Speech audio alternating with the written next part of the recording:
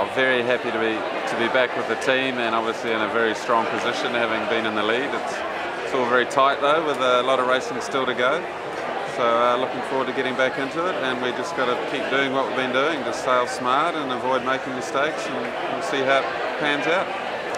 It is a very tricky part of the race with only 4 legs to go, still a lot of points up for grabs. So as I say, we just got to keep the consistency, not get focused on the end, but just make sure we do every step along the way as well as we can. Well, to be honest, most of these teams are fairly mixed.